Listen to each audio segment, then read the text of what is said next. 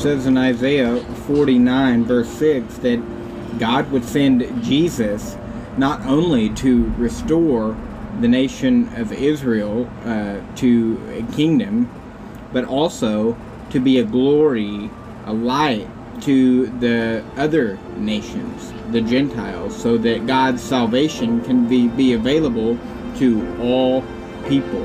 And when Jesus came to restore Israel, they rejected him as king and crucified him, that it might be fulfilled he would be the sacrifice and receive the punishment of our sin. So his betrayal and death is evidence of his love towards the people that rejected him and anybody who would come to him for forgiveness. And his resurrection is evident of his power.